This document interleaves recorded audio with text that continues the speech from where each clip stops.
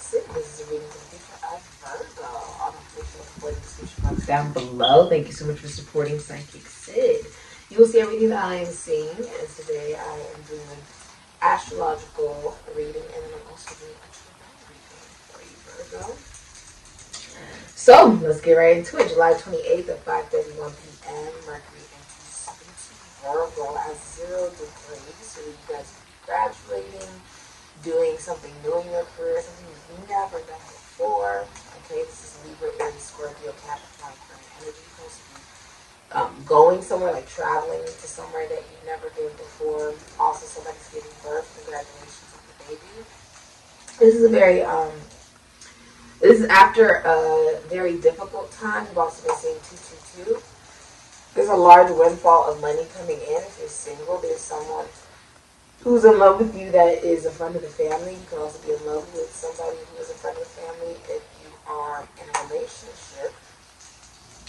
There's a large windfall of money coming in. You could also be giving birth. This can also be like you're going to be able to feed your children's children. So you'll be able to provide. Okay, somebody's going to be able to finally provide. If you're in a relationship, there will also be recognition that if there are things in your partner that you wish you could change, this is really just stemming from your own lack of awareness of who you are. So it's like being hyper critical, right? So because you're going to be aware of this, you're going to go about communicating, and what is it that you are looking at the details about differently. You won't criticize, right? Instead, you're going to be a lot more receptive, only because you knew about this ahead of time. Okay? So you're releasing of control. There's a release of control, which is really good for you.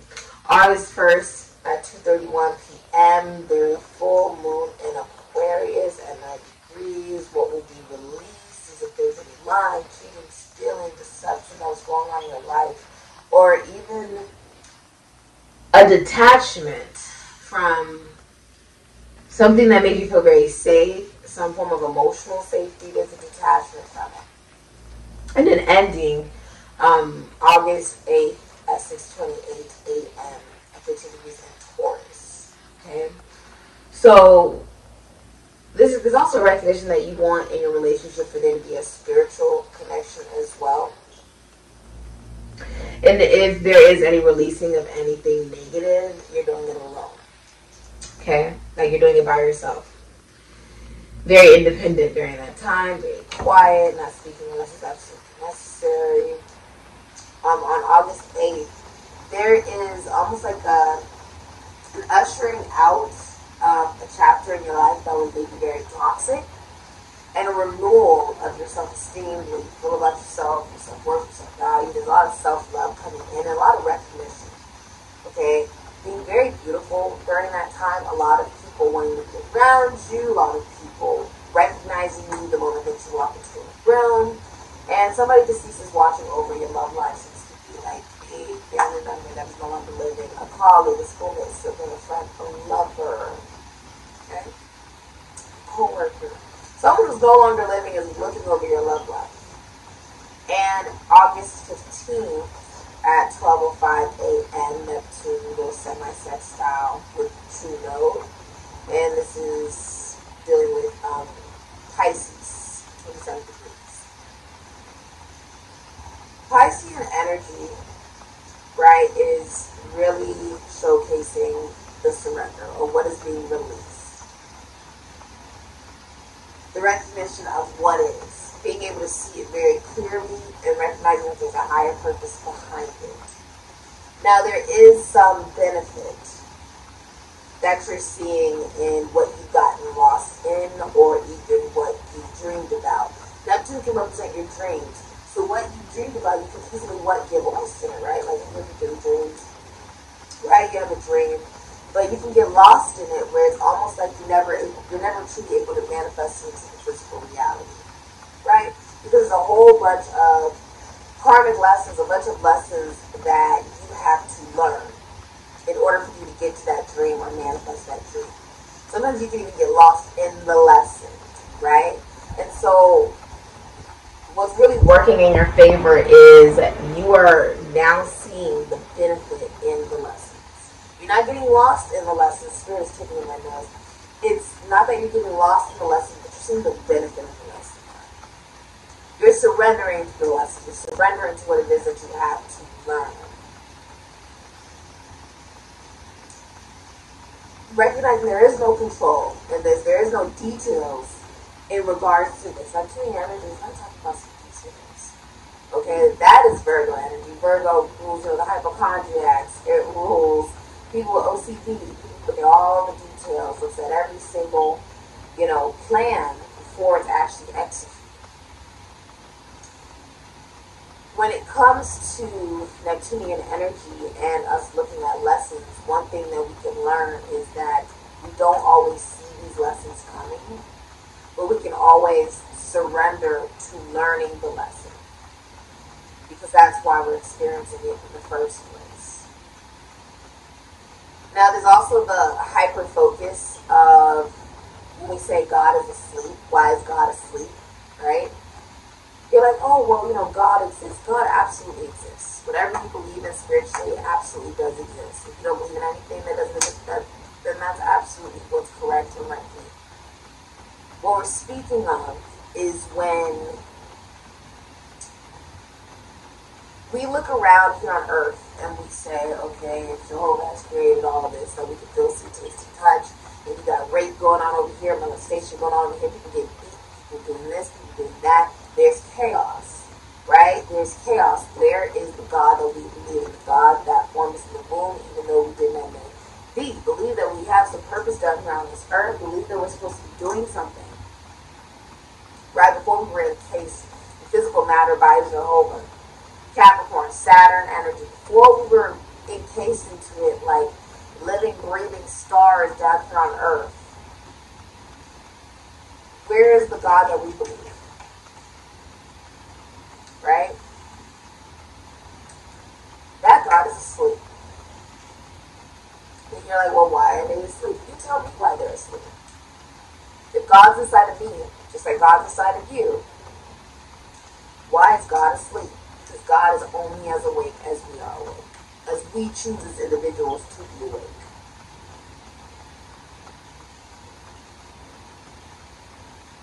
Being able to see the godliness, not even in just ourselves, but in others around us, even when it seems like all you see is chaos and destruction or difficulty, right? That is recognizing my God is asleep on some level. And also surrendering to what must be learned. Not necessarily pulling into the sense of sadomasochism, which Neptunian energy can naturally fall into. The Bible occurred during the age of Pisces. And, fuels that idea that, oh, you must suffer in order for you to be rewarded. It's more so about saying you can still dream. Even when you feel like you're experiencing lessons that push you to have to take action or look at yourself from a new sense of identity, or pushes you to act from a more animalistic sense of self.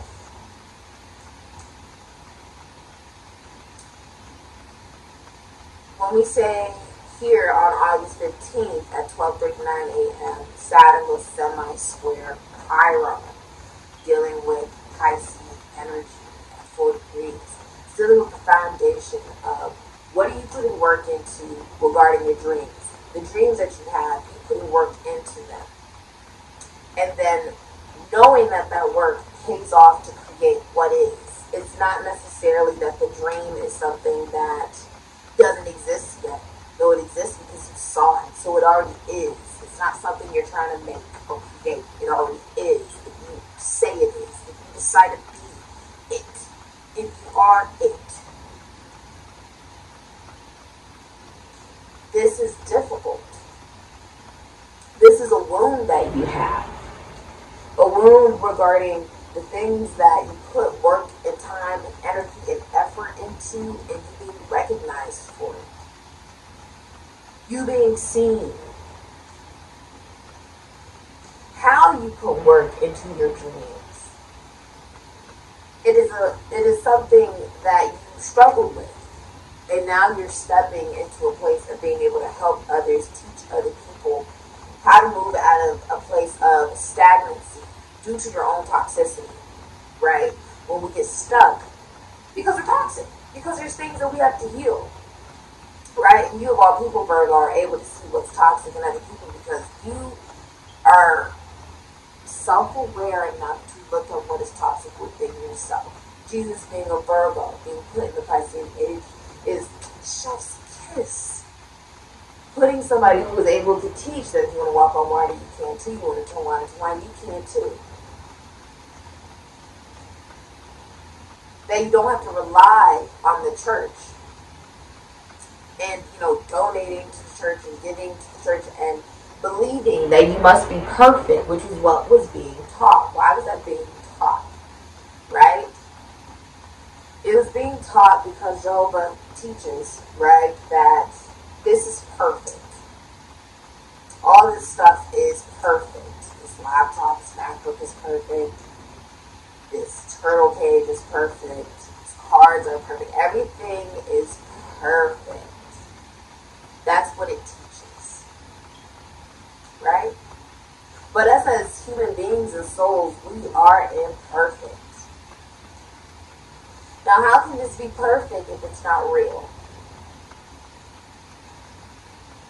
Right?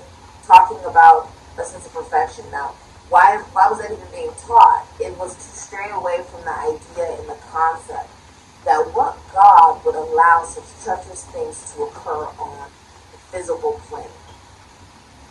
Right? So if that's the case, then that would be meaning, right? If we are made in the same likeness and image of God, the God that created us in the womb, that formed us when we cannot know He, that means that God is as well imperfect, like imperfect. That we are imperfect. That gods and goddesses are imperfect. That is waking up. Waking up to your own sense of imperfection and saying, that is okay that I'm imperfect, and I will learn from it, and I will grow from it, and I will help others the best way that I can. That is breaking away from the things that we can feel symptoms that are actually real. We are taught to believe that it is real, so we wake up every single day to do things that we really don't want to do. For people that don't want to evolve, that would prefer for you to remain in the matrix in order for you to remain a part of their big scheme, right? Like your boss. Without you doing your job, they don't get paid. Forget your happiness. Forget what it is that you want. Forget what it is that you believe, whatever. They wouldn't get paid. If you woke up today and you said, hey, none of this is real. This stuff isn't real. You wouldn't sacrifice your health, your happiness, your health, your joy, right? For these things that you were told were perfection when you're not even real. That is breaking away from Jehovah. That is also waking up. That is you awakening. Okay, it's taught many different spiritual practices that I've been trained in and even initiated under. But on August 15, you have 3:29 p.m. Juno enters into Leo at 0 degrees. And yes, a part of initiation is me doing this for free, pretty much. Me spreading information and knowledge and wisdom and using my gifts and my voice for good for free. So I have to always make sure that the way that I'm spreading the knowledge and the awareness to help other people break away from the matrix or break away from what is traditionally taught, it has to be done in a way that everyone can access it, much like Jesus did. I mean, it doesn't matter if you are a prostitute or a drug addict or an alcoholic or a doctor tax auditor, or you are whatever the church may deem as unacceptable, the message still goes for you too. You too deserve to be enlightened and aware. And astrology is taught to the wealthy. It's only given to the wealthy because the wealthy believe, and are the only ones that can afford to believe that they have a future. I do this here at SIKIKSYD to be able to help spread awareness to people who maybe can't afford my services. And because I was initiated, and I have to do it for free in some way, some fashion, and I found my own way of doing it after I was given all the information and initiated under that information. August 15th, if you are a masculine energy, you are aware of who you want to be your wife and who makes you happy. You are aware of which type of confidence you would like your partner to hold in marriage, what you would like for them to maybe even aesthetically look like, sound like, dress like. You want them to be funny. Humor is important to you. This is also, you could be getting engaged.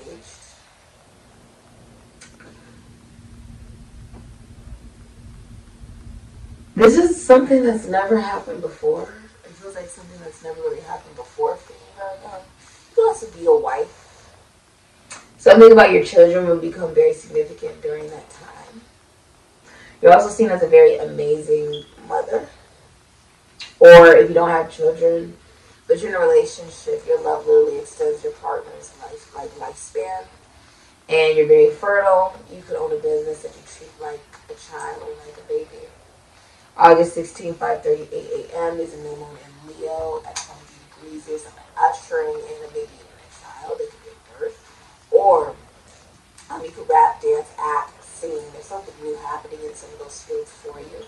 Spirit is tickling my nose. There's also something really new coming into your life that makes you very happy.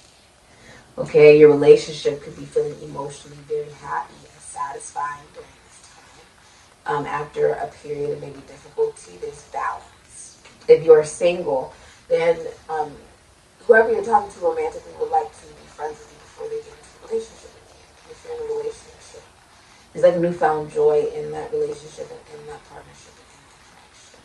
Let's get right into your tarot reading, Virgo. Hi, Virgo. Welcome to SIKIKSYD. For the future of Virgo.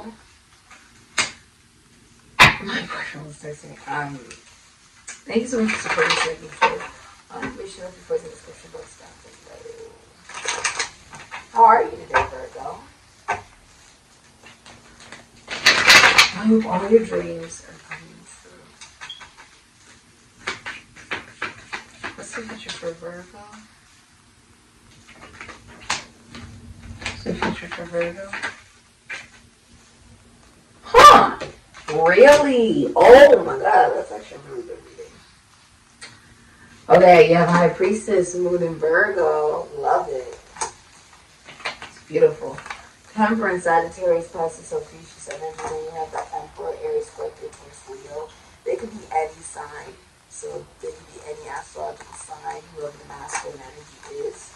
Their energy is the Moon, Cancer, Pisces, Sagittarius. Ophiuchus energy can also be done with a Capricorn or an Aquarius. Okay. If you are a feminine energy and you're in a relationship, you are being catered to in that relationship. The masculine energy feels very responsible for you. Responsible to make you happy. Responsible to always give you whatever it is that you need. And is always willing to cooperate. Feels a lot of emotion for you that